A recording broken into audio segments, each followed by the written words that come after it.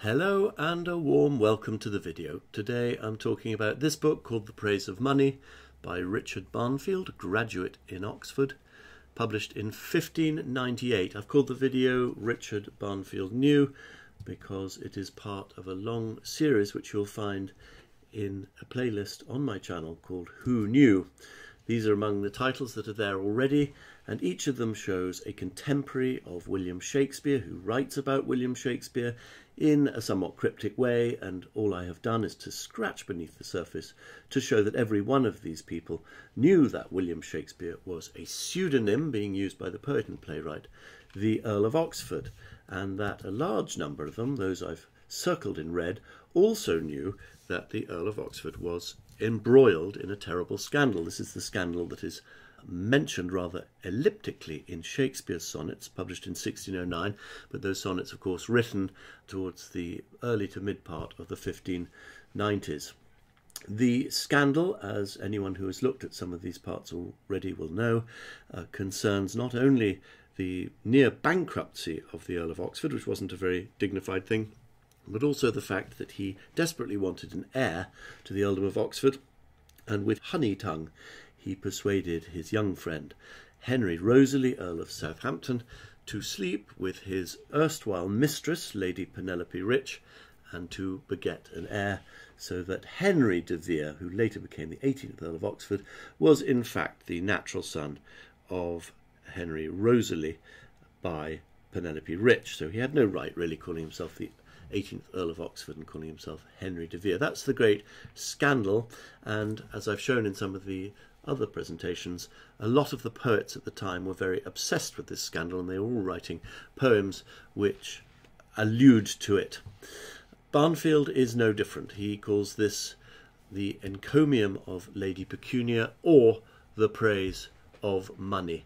Now, there's nothing particularly strange about having two titles separated by the word or, but I think that here Barnfield is being sly and clever. He is encouraging his reader to read this poem in one of two ways, either as a simple praise of money or as an encomium of Lady Rich, Penelope Rich. Of course, the word pecunious means rich, and Barnfield himself says in this book, "I have given Pecunia the title of a woman, both for the termination of the word and because, as many women are, she is loved of men."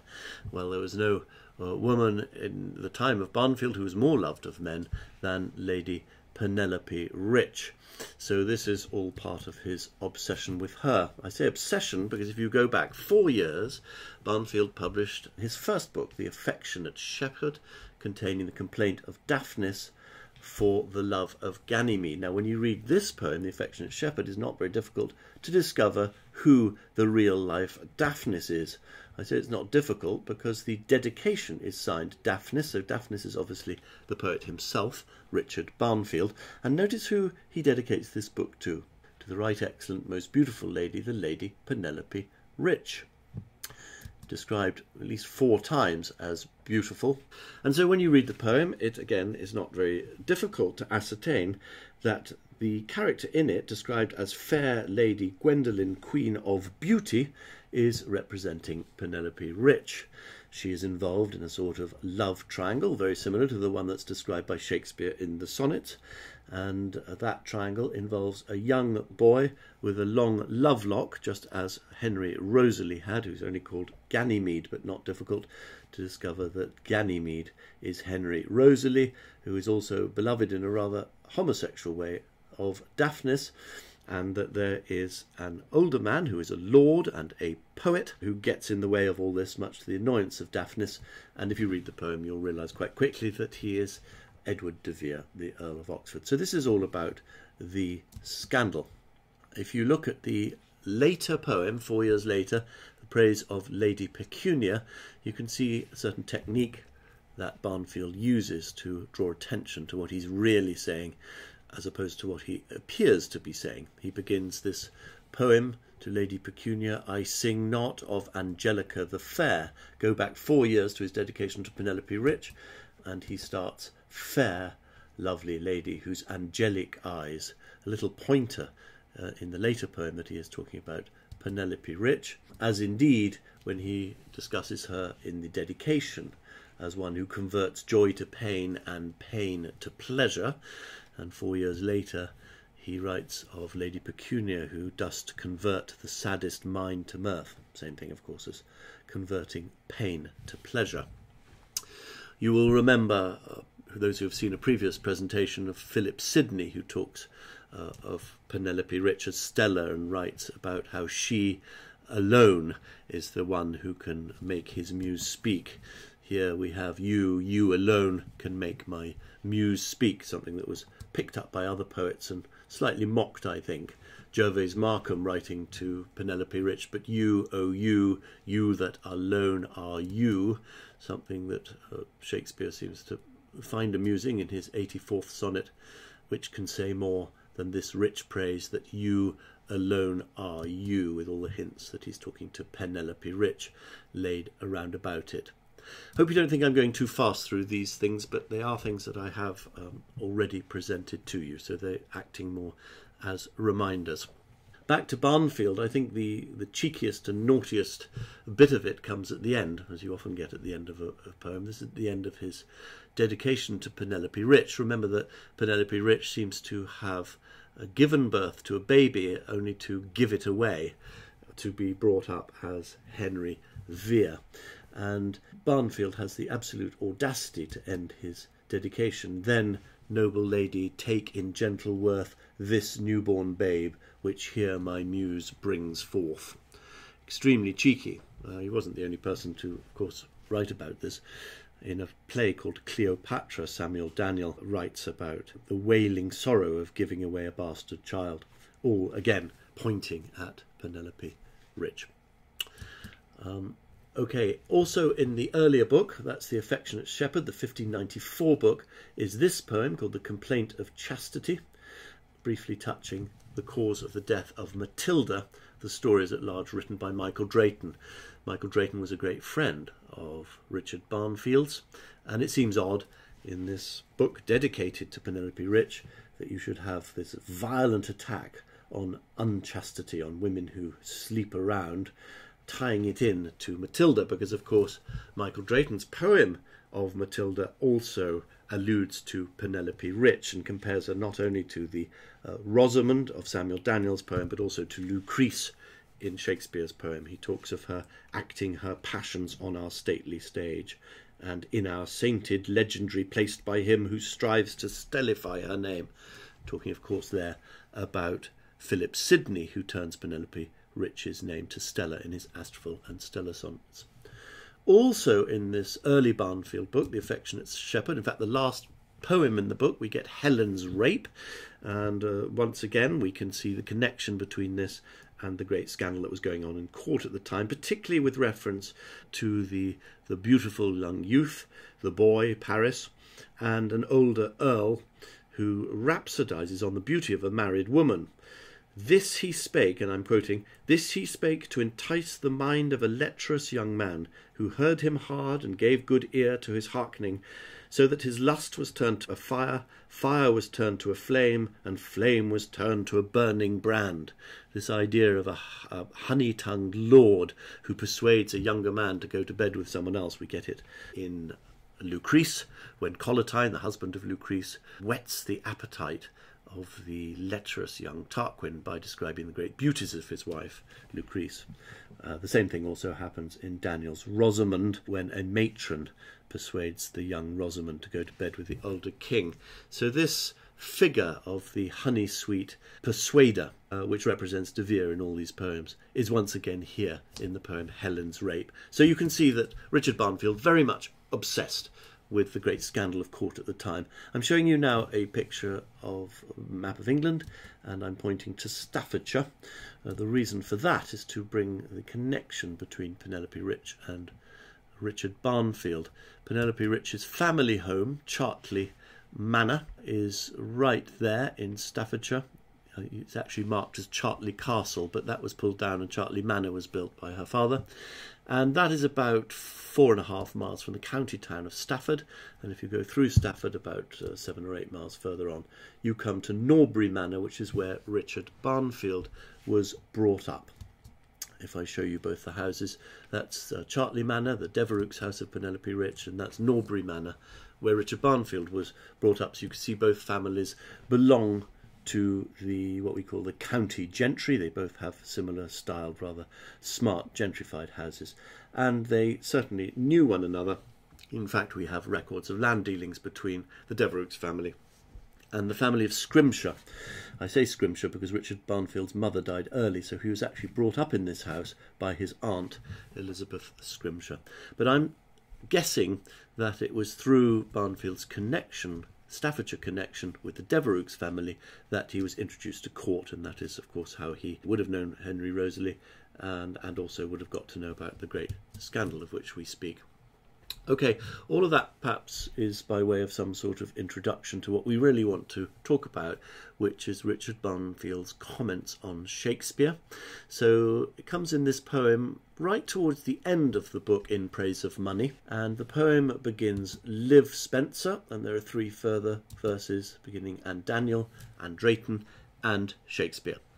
Very odd to say live Spencer, live Daniel, live Drayton, live Shakespeare, because all of them were alive at the time of the book's publication. Odd as well, you might think, to call the poem a remembrance of some English poets. You don't normally talk about a remembrance, sounds a bit like a recollection, when you're talking about poets who are still alive and no doubt even living in the same town as you are when you're writing this poem. But we'll come back to that in just a moment. The question of why you're asking the poets to live when they're all alive is actually answered if you read the immediately preceding poem, where Barnfield writes, Chaucer is dead, and Gower lies in grave, the Earl of Surrey long ago is gone, Sir Philip Sidney's soul the heavens have, George Gascoigne, him before, was tombed in stone. So there he mentions 4 dead poets, which seem to counterbalance, if you like, with the next poem in which he's talking to 4 living poets.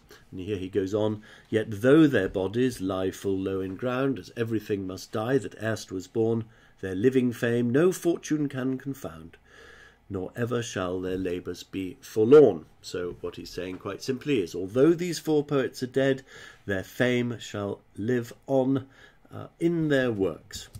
And that is precisely what he seems to be saying. When we get to these living poets, he's saying, although you're still alive, let your fame live on forever in the works you have written. So he starts, Live, Spencer, ever in thy fairy queen, whose like for deep conceit was never seen. Crowned mayst thou be unto thy more renown as king of poets with a laurel crown. That all sounds fairly straightforward, fairly simple, but I would like to draw your attention to the little phrase in brackets about Spencer, for deep conceit. That phrase was used just 2 poems earlier, a couple of pages back, also talking about Spencer. Spencer to me, whose deep conceit is such as passing all conceit needs no defence. He's used exactly the same phrase about Spencer twice, deep conceit. Now what is going on here? Is Barnfield such an unimaginative poet that he can only think of these 2 words when discussing Spencer? Or is he deliberately using deep conceit twice because he wants the reader of the poem about Spencer, Daniel, Drayton and Shakespeare to look at this poem and wonder what is the connection between the 2? Well, as we're always learning, Tudor poets are very smart and very clever, and needless to say, he wants you to go back and look at this poem and rethink it a bit. Now, many of you will recognise it straight away. If music and sweet poetry agree, as they must needs, the brother and the sister, then must the love be great twixt thee and me. This is a poem that we normally attribute to William Shakespeare, by W. Shakespeare. Now, the title page I've got showing here is dated 1599, but we know that there was an earlier edition, and unfortunately the only copy of that earlier edition that exists is lacking a title page. It doesn't have a date on it, but we think the first edition may be 1596, 1597, something like that. This is the second edition, and there was a third edition in 1612. But the point being that this poem seems to be by Shakespeare, although Barnfield doesn't actually say it's by Shakespeare. So actually it's confused a lot of modern scholars, some of whom ascribe it to Barnfield. It is entitled here, To His Friend, Master R.L. Two things I will say about that. If it were by Barnfield, would he not say, To my friend, Master R.L.? Particularly since this poem is written in the first person. It talks about I and me, so you would expect the title to say, To my friend. It doesn't. It says, To his friend, as though the person who wrote the title is distancing himself from the actual writing of the poem. And dedicated to R.L. Those of you who have seen a previous presentation I put online about William Covell's Polymanteia will know that R.L. were the initials that appeared on a set of poems called the Diella Sonnets, and that William Covell tells us rather discreetly that the R.L. sonnets are by Henry Rosalie, the Earl of Southampton. So it seems that this Shakespeare poem is written to the Earl of Southampton. Just looking briefly at what he says about Spenser. Spenser to me, whose deep conceit is such as passing all conceit needs no defence. This seems to me to be an allusion to Spenser's Faerie Queen, in which he writes a poem to the Earl of Oxford saying, Please, Earl of Oxford, defend me against envy's poisonous bite, is how he put it.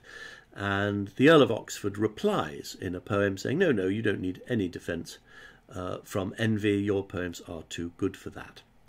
I say this poem is by the Earl of Oxford. It's actually signed Ignoto, meaning the unknown, but many believe that Ignoto is another pseudonym used by the Earl of Oxford. Certainly there's a poem signed Ignoto in a book called England's Helicon, published in 1600, called My Flocks Feed Not. And that is also published under the name William Shakespeare in The Passionate Pilgrim of 1599. And there's another Ignoto poem in Peascod time, which you can find in a contemporary manuscript, which is assigned to the Earl of Oxford. So I think quite an interesting little aside there. Another aside, very important, look at this last two lines. One God is God of both, i.e. God of music and of poetry. One knight loves both, and both in thee remain. Now, why do I bring that up? Is because Shakespeare here is calling himself a knight. He says he loves both music and singing, particularly when they're put together, as he says in the line just above it, and both in thee remain, i.e. in Henry Rosalie. Why is Shakespeare calling himself a knight? This is something that causes terrible problems for the Stratfordian scholars, because Shakespeare of Stratford is no knight. They try to get out of it, of course, by assigning this poem to Barnfield, but Barnfield wasn't a knight either. So either way, you're in terrible trouble. Of course, Edward de Vere was, as we know from William Byrd, his Law of Nobility, published in 1658, where he talks about a writ addressed by the king to the Earl of Oxford. And he writes about that, the writ is to the Earl of Oxford greeting, not naming him knight, though he be a knight, and though that degree be parcel of his name. So, again, great problems for Stratfordians. Shakespeare calls himself a knight. Well, those of us who've been concentrating know exactly why. Okay, I'm sorry, because I seem to have gone on quite a long peroration there. Let's look at the second verse of this. And Daniel, praised for thy sweet chaste verse, whose fame is graved on Rosamond's black hearse. Remember, Rosamond is the poem by Daniel dealing with the great scandal. Still mayst thou live, and still be honoured for that rare work, the white rose and the red. This is curious, because Daniel didn't actually write any work called The White Rose and the Red. He did, however, write a work published in 1595 called The First Four Books of the Civil Wars between two houses of Lancaster and York. And as we know, the symbols of the houses of Lancaster and York are a white rose and a red. So you might well think that that is what he's talking about, that rare work, The White Rose and the Red. But if he is talking about that, why does he give it the wrong title? Why doesn't he just say, still mayst thou live and still beget applause for that rare work, thy book of civil wars? Makes the point very clearly, and you don't need to pretend that he wrote something that he didn't write. But no, he wrote that work, The White Rose and the Red. And you have to ask himself why he's doing that. Certainly it reminds me of a contemporary poem by John Weaver, entitled Venus here. Sits Venus naked, holding in her hand a tumbling shellfish with a myrtle wand, wearing a garland on her wimpled head, compacted of the white rose and the red. The white rose and the red, of course, are symbols, not only the houses of York and Lancaster, but they are symbols of venery, of lust, of Venus.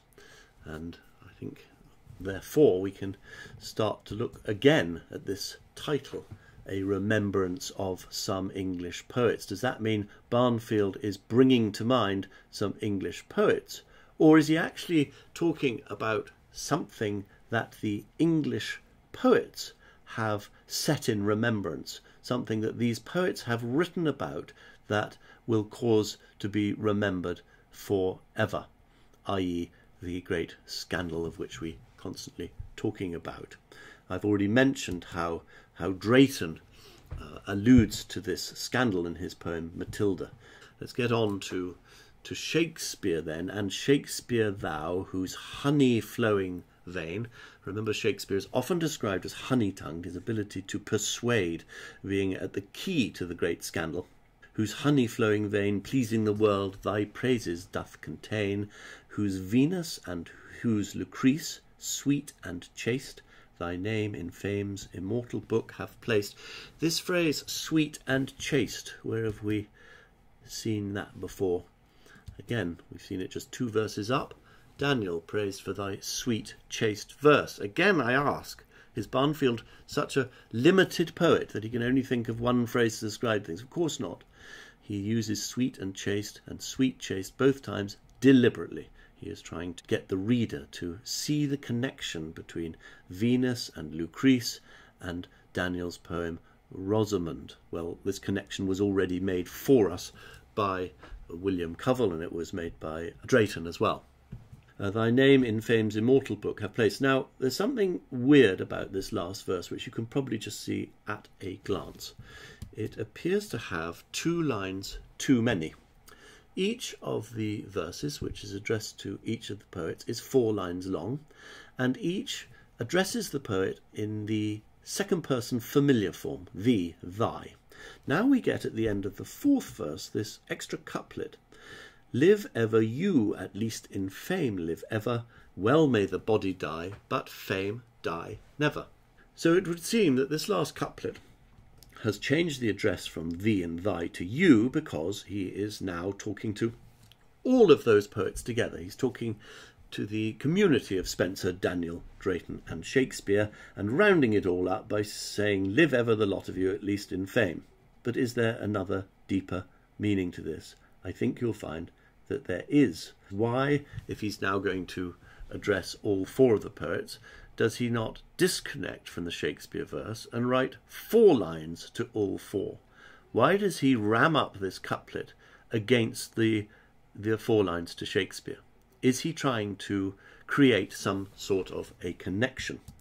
Let's look at the 4th line, where he uses infames, and the first in the couplet, where he uses infame. He's pulling those 2 together. What does infame mean? Well, if we go to the Oxford English Dictionary, you can see it means infamous, infamy, an infamous person, one branded with infamy, to render infamous, to brand with infamy or dishonour, to hold up to infamy, to reprobate. So clearly he is trying to draw some connection between Shakespeare and infamy. If you count the lines, you'll find that this couplet begins on the 17th line.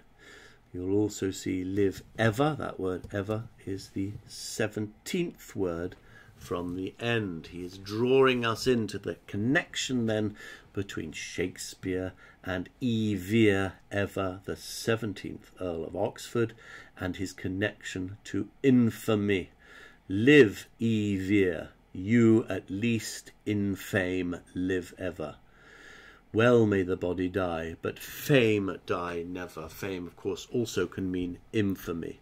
He is basically saying you will live through your vile, reprehensible actions, and he's being extremely rude to Shakespeare. And this seems to be outing him as the 17th Earl of Oxford, E. Vere. So if Barnfield here is deliberately using that last couplet to talk to Edward de Vere and linking him to Shakespeare in the previous 4 lines, how do we account for the change of address from thee and thy to you? Well, actually, that's quite simple. A pseudonym would be addressed as thee, thy. In fact, there's a poem by Drayton where he discusses lots of different poets, and the only one he addresses by the second person familiar, thee, thy, is Shakespeare, again indicating that that is a pseudonym. Of course, when you're talking to a superior to the Earl of Oxford, you would have to address him as you in the formal second person. As a contemporary reference book at the time says, thou from superiors to inferiors is proper as a sign of command. From equals to equals is passable as a note of familiarity, but from inferiors to superiors, if proceeding from ignorance, hath a smack of clownishness, if from affectation, a tang of contempt. So from an inferior to a superior, you would address him as you. So the clever thing that Barnfield has done here is to make that change of address, to give that sense of Shakespeare as 2 people, as Shakespeare the pseudonym and as Shakespeare the real Shakespeare, the infamous Shakespeare, who is E. Vere, the Earl of Oxford, addressed as you. Now, as I've said, poems in anthologies connect. It is the great crime, the besetting sin of Shakespearean scholars, that they never ever bother to look what comes before, what goes after, and ask why does it come before, why does it go after. Now here we find this reprobation of Shakespeare, the Earl of Oxford, as an infamous person is followed by an ode, as it fell upon a day in the merry month of May, and yes, once again, I'm sure you all recognise that, as by Shakespeare, and belonging again to the book The Passionate Pilgrim. Why has it been put here? Just before I look at the poem and explain exactly why it's been put here, something I left out. This little group of poems appears at the end of the book in praise of money, and it has its own little title page. And that title page is called Poems in Diverse Humours. And you'll notice that on that title page there is no by Richard Barnfield, graduate in Oxford. That only appears on the front title page, The Praise of Money. But of course it's led people to assume that everything, even in the back here, is by Richard Barnfield. So why does he call it Poems in Diverse Humours? Well, as we've seen, this last little group of poems contains 2 that are actually by Shakespeare, one that is about Shakespeare, another that alludes to Penelope Rich, and so it is pretty obvious to those of us of an Oxfordian mindset that Poems in Diverse Humours is actually punning with Poems in De Vere's Humours, and humour of course being in De Vere's style, character, whatever you like. So he is already giving you a clue on the title page that he is talking about De Vere. Okay, why does this poem by Shakespeare follow from this insult to Shakespeare about his infamy? The poem is written in the first person, just like the other Shakespeare poem in this anthology, the only 2 poems that are written in the first person. And in it, the poet listens to a nightingale, fie, fie, fie, now would she cry, teroo, by and by, that to hear her so complain, scarce I could from tears refrain, for her griefs so lively shown, made me think upon my own. Those of you who know The 2 Gentlemen of Verona will recognise a great similarity there between what Shakespeare writes. Here can I sit alone, unseen of any, and to the nightingale's complaining notes tune my distresses and record my woes. So exactly the same thing in this poem. Shakespeare listening to the nightingale and tuning his woes. What are his woes? He says, thou and I were both beguiled, every one that flatters thee is no friend in misery. Words are easy like the wind, faithful friends are hard to find. Every man will be thy friend, whilst thou hast wherewithal to spend. But if store of crowns be scant, no man will supply thy want. So he's complaining about the fact that he's run out of money and thereby lost his friends.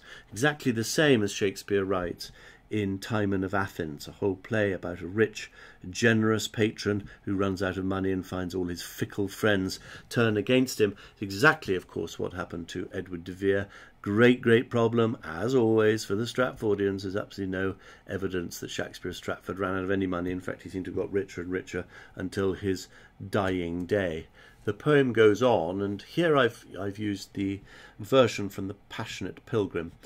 If he be addict to vice, quickly him they will entice. If to women he be bent, they have at commandment. But if fortune once do frown, then farewell his great renown. They that fawned on him before use his company no more. So I hope it's very clear to you now why this particular poem has been placed by Barnfield's accusations of Shakespeare, Vere, and his infamy. This is a poem by Shakespeare, Vere, explaining how his addiction to vice, to women, to spending money, all came to nothing, how he lost all his friends through so doing. As one of Vere's, Oxford's contemporaries, says, Henry Locke, in a letter to Lord Burleigh, he says how Oxford was brought to ruin by the over-many greedy horse-leeches that had sucked too ravenously on his sweet liberality. This is a very personal poem by Oxford about his fall from grace. Do read it. Do please catch up with future updates by pressing the subscribe button. I hope you've enjoyed it. And if you press the bell beside it, you'll be notified every time I upload something new. Thank you very much indeed for watching.